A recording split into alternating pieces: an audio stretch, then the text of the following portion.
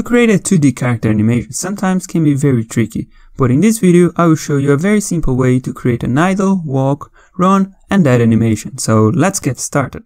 To start with our game, I created a new 2D project, and on the window project here, I already created these folders to keep it more organized. I also imported all the sprites we're going to need for this video. If you want to download it, I'll leave the link on the description below and you can check it out. So before we create our first animation, I changed the size of our player, changing the pixels per unit here from 100 to 300. I think the character looks better that way. And to do that is very simple. Just select all the sprites you want to change the pixels per unity, and here you have the few pixels per unit. Just change the value and click apply, and then Unity will do everything for you. Now let's create our first animation. Let's start with the idle animation. So I drag this idle one here into the scene and I'll give it a name Santa. This is going to be our player. To create animations in Unity, I need an animation window. So let's go here on window, animation, animation. And now we have this window here. With our play select on the hierarchy, let's click on create and Unity will ask us a folder to save it. I already created that folder, so let's give it a name idle. Now we have this timeline here and let's get all the idle sprites and drag into the timeline. Select idle 1 till 16 and drag it. Done. Now our first animation is created. Very simple, right? So if we press play here, we can see our Santa is animated, but it's quite fast. I don't like it. So I want to slow down a bit. For that we have the samples here, which is 60 now. Let's change it to 20 and there you have it. Our animation looks a lot better now. So let's create another one. I will click here on idle and we have this option to create new clip. Let's give it a name of jump, and now it's the same process. I drag all the jump sprites into the timeline. And now if I click play, you can see our animation is created. But again, it's a bit fast. It looks like he had a lot of Red Bull. So for this one, I would change the samples to 23.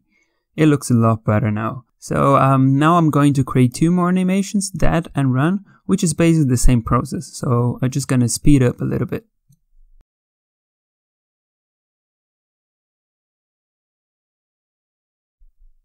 Now we have all the animations for our player, and on the next video we will create the movement, but first we need to work on the animations first.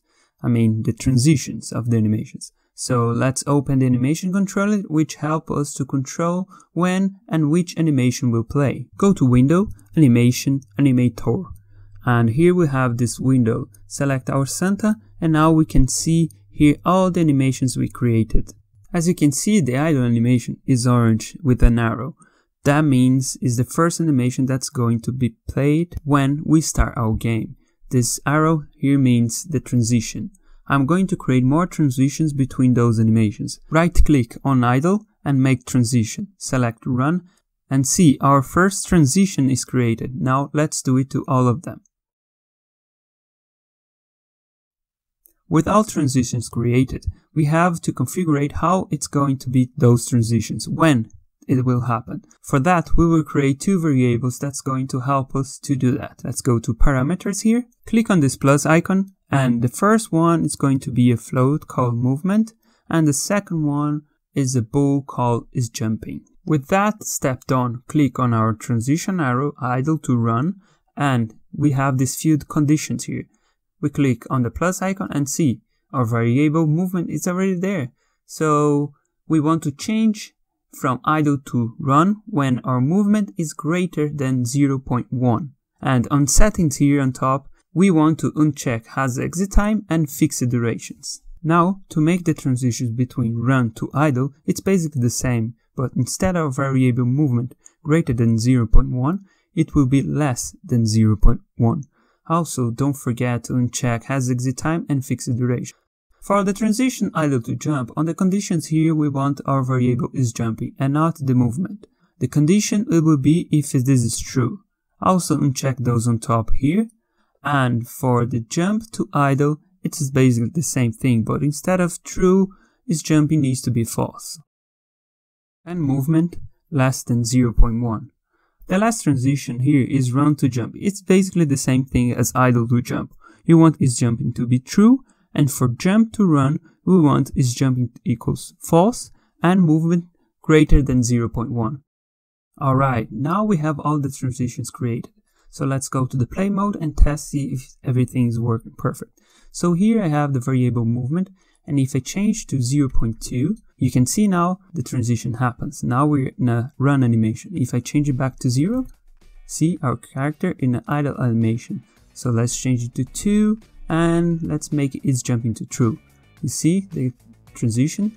Now our character is jumping, and if it's false, our character is running.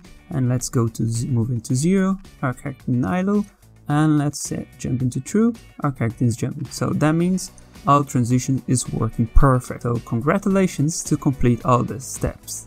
Alright, this is it for this video. On the next one we will create the movement for our player.